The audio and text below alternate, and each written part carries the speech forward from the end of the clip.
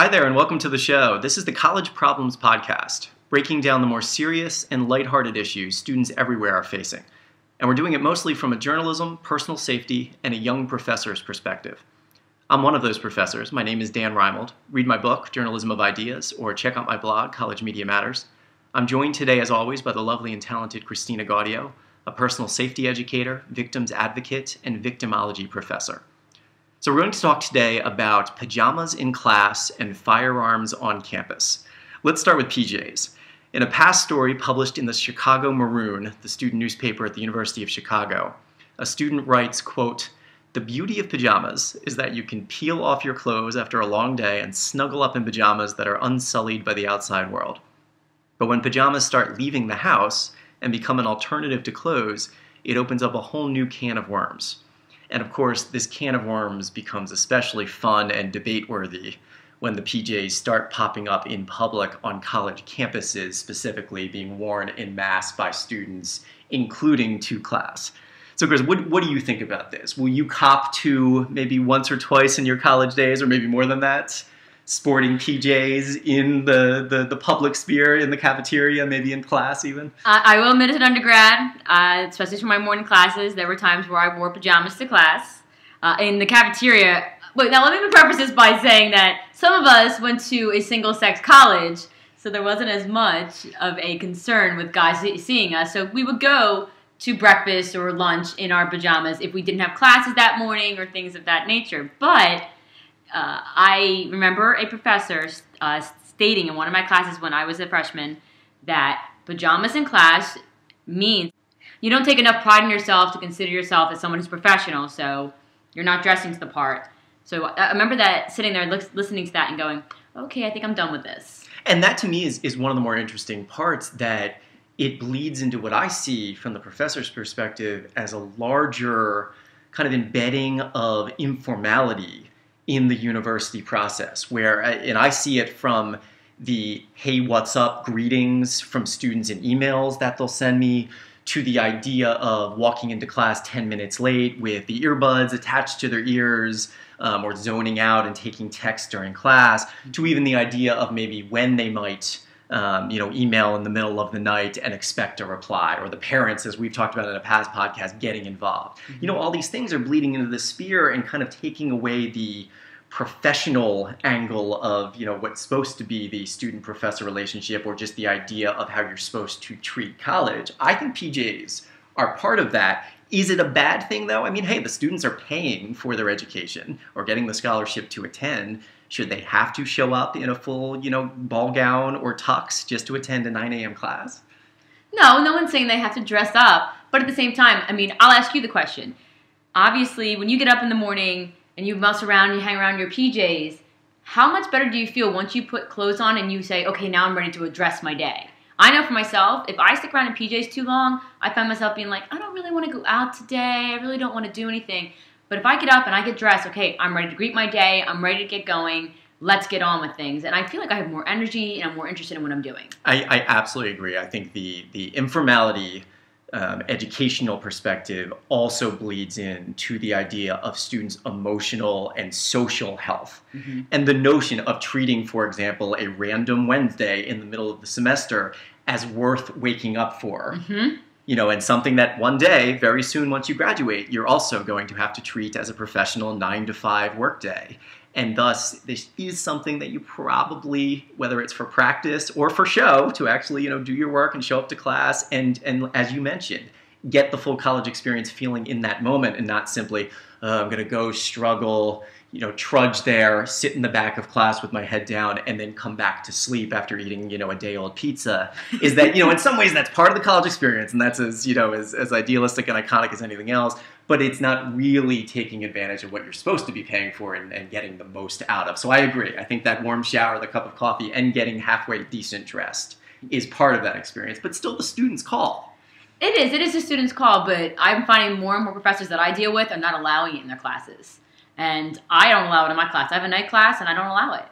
It's one of those situations that I'm here, I made my way to get here, I'm standing in front of you, and I'm dressed. There's absolutely no reason that at the end of the day that you can't be dressed and be ready to sit down and have a conversation with me, sit down and learn. Because I'm not here to babysit you. I'm here to teach. Yeah, it's funny. I'm not sure I've ever thought about the idea of needing to have a dress code. Maybe I've been lucky with the students I've taught or the places I've taught. Certainly teaching at a Florida university for a while, it'd be more kind of the lack of clothing at times coming from the the pool on campus more than stumbling out of their dorms in their PJs. But it is an interesting idea that I do think bleeds back to your original point, which is, yes, I as the professor may not literally call the student up and say this is not going to fly in my class, but would probably think a little bit less of that student, unless this was truly like, Sarah, John, what are you doing? It's week 7. You've usually been on the ball here. Is everything okay? But beyond that, yeah, I would think less, kind of like sitting in the back and not raising your hand and participating. I understand the student that comes to class with the cold, not feeling well, and want to dress relaxed. I get that. I'm talking about the person that perpetually comes every day or comes every week in the same pajama pant bottoms that I've seen all semester. Is this, though, now it's 2014, it's 21st century. Everything that used to be out of fashion is now in chic or so fashion forward that we, of course, as the slightly older folks, don't get it. Are pajamas or sweatpants so in and cool and hip? Are we just behind the times in that, or is it still just dirty stuff struggling out of bed? It comes down to, if you can put a pair of pajama pants on, girls can put a pair of yoga pants on. Like, come on, really? Let's get on with this. And I do think one last thing to think about with it is funny to think about what you mentioned as someone who happened to go to a single-sex education institution for your undergrad, and thus, at least on a majority of levels, not thinking about the boys or having to, dress up in that sense.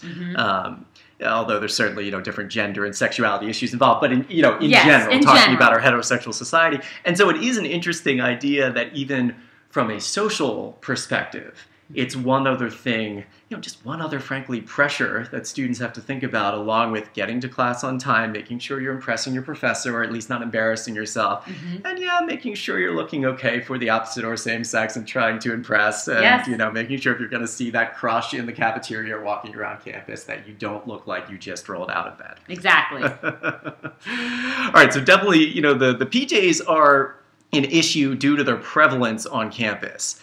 Firearms have become increasingly and more vocally an issue on campus for the opposite reason, that more and more they are not, at least legally, allowed to be on campuses. What's going on here is it gun-free zones or outright bans in communities that take, colleges into account? What's happening here? There's a lot of debates going on through legislation, through states, through just casual conversations going on campuses. The aspect is a lot of college campuses and universities are gun-free zones. What we mean by that is no concealed carry firearms are allowed on campus. So students can't have them, faculty can't have them, staff can't have them.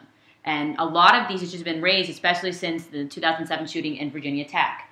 We've had other college campus shootings, we've had other high school campus shootings, but I think Virginia Tech has really struck a lot of chords because Virginia, that state, does allow concealed carry, but they allow their colleges and campuses to make the decision on whether or not they will allow firearms on the campus. And there were actually plenty of students who attended that campus who have concealed carry licenses and permits, concealed carry permits on campuses, but they can't and were not allowed to use and have those firearms on campus that day. So this is obviously an issue you're very passionate about. Educate me as someone who's coming from the outside of this, whose first thought might be, these are 18 to 22-year-olds surrounded by a lot of students in the thick of things, possibly not sober at all times, leaving doors open in their dorm rooms, possibly getting irrationally angry at a roommate or an ex.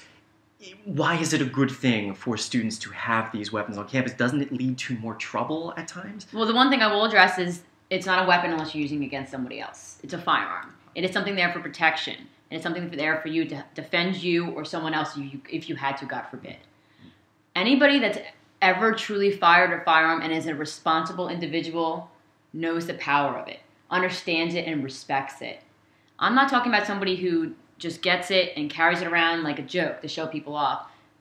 I truly believe that they need to be trained, understand it, have their permit, and then be allowed to carry it on campus. Would you feel comfortable as a professor in a class knowing, or maybe even the opposite, not knowing, but wondering if one of your students, and maybe even the one you just gave a C to, possibly is packing at that moment? Because I'll be packing too, so it wouldn't bother me.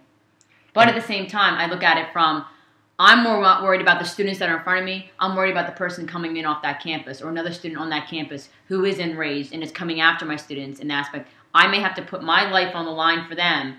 The last thing I want to do is be a human shield to block my students because I don't have a firearm to protect myself or them. When you see the fallouts from especially the mass shootings in the U.S., but even on the day-to-day level, the victims of gun violence and the perpetrators who, unfortunately are, leading this to be a massive problem here in the States, there's always the talk of places, for example, like in Europe, where the rates of firearm violence, deaths, all sorts of situations are extremely low, seemingly in large part because they are basically banned across the entire spectrum of those countries, like the UK, for example. Wouldn't that be a pretty prime example of why we wouldn't want more weapons on campuses, but less can be better for everyone? No. And again, I ask in the spirit of trying to get educated. No, that's fine. At the end of the day, the gun control laws that are out there, the only people that they're doing anything and punishing are the responsible gun owners. Because honestly, not one criminal out there is going to follow those laws. They're going to get their firearm whichever way they want to get it, whether it's a black market or through somebody or through stealing it. They're going to get it and they're going to have it. And the innocent person who has a permit is not going to be able to defend themselves.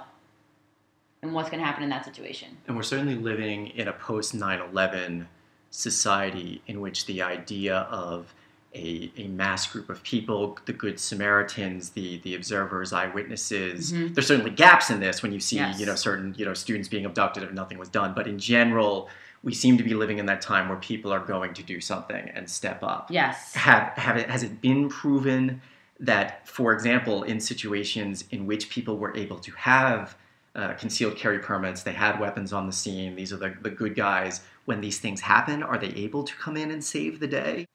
There's a magazine that I get from being a member of some firearm organizations that comes in, and on one of the first or two pages, front pages of that magazine, they have actually news clips, articles of concealed carry success stories. And it talks about, the person in their home, the person that saw somebody getting robbed by gunpoint, that are coming to and helping these other people. And I admit this is not stuff that I see as a CNN watcher or a mainstream media observer all the time. And you're not going to. And that's the biggest thing I'm trying to make people realize is that gun-free zones are allowing your students to be sitting ducks. All they are is just target practice because they can't defend themselves. And there are so many students out there that have been born, raised, trained on firearms, and all they want to do is be able to have it to keep themselves safe. There was a case of a young woman that was attending Dartmouth University. She was being stalked for years. Her person went to jail, and she's fearful that this person's up for parole and can get out. Wanted to be able to bring her firearm that she had a permit for onto campus. She was not allowed. Dartmouth said, no, I'm sorry, we have a weapons ban on campus, and that includes everything. And she said, well, how are you going to protect me? And they said, well, you can call campus safety. And nothing wrong with the police and campus safety, but when seconds count, they're minutes away. And to be clear, because in most cases, campus safety doesn't carry more than a taser or a stun gun or pepper spray, and even that gets them in trouble sometimes. Remember the University of California. And that's very true. Do you also see it as being a positive for those security force personnel to have weapons? I have no problem with them being properly trained to be able to carry firearms on the campus if they pass what they need to do. But at the end of the day, I'll hear this from my own students. There's not enough of them. They're not around when they need them. So at the end of the day, it really becomes about your person, about you. You need to be able to protect yourself. You need to be able to protect the people around you.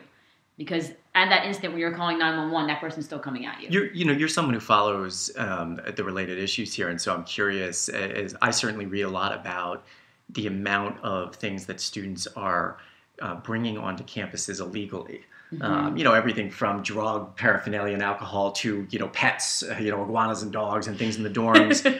Would you hazard a guess, or do you know for sure from things you read, even anecdotally, that guns are a part of, the underbelly of campus being hidden under the bed, or maybe in off-campus spots more than we recognize or might realize? I wouldn't want to comment on what that is, but I can't say I would be surprised. Okay. it's just like anything else. I mean, if someone truly believes strong enough in it, there's not going to be anybody that's going to stop them. And so bottom line, because thinking about it from the journalist perspective, one of the biggest factors here would be winning the media game with this. And the first thing I see is maybe along with a hero scenario or two, someone will get angry at a professor, have a mental health issue, and have that permit to have the concealed weapon on campus and shoot someone, probably the professor, at point blank in their office. And suddenly the media war is lost to the nth degree. I mean, what's your thought? And I'm going to turn around and direct exactly what you said, mental health. We have a huge mental health problem in this country. If somebody has a mental health break in that moment, they probably have something in the past. That is part of some of the checks that go on with mental health and firearms. If that's done and that does happen, anything can happen. It comes down to that. Anything can happen. But it's going to be more the people that are suffering, the innocent ones, are what we need to focus about, and the people that want to protect themselves.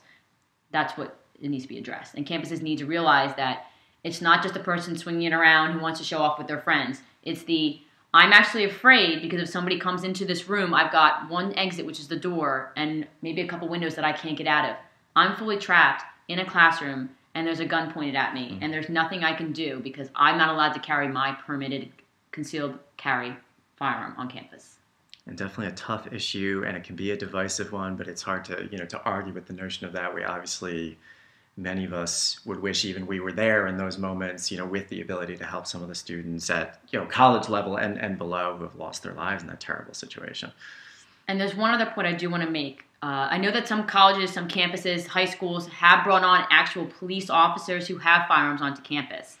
The one thing I will point out is that from my readings and the education that I've received is that that's the first person they're going to take out, is the person that they know has that firearm. So if in Virginia Tech there had been the officer with that firearm who was on that campus 24/7, they would have known about them, and that would have been the first person they would have taken out. And so again, under the rubric of having the legal concealed carry, it's not only potentially then the amount of people, but also the fact that you don't know who it might be, and thus maybe would give that person who might be planning something a moment's pause, or maybe even make them think twice, or God forbid, to be stopped. Okay. Yes, exactly. So definitely something worth taking a closer look at for student journalists or people interested in security and protection issues. All right. Thank you very much, Chris. Thank you guys for listening to another edition of the College Problems Podcast. Join us next time.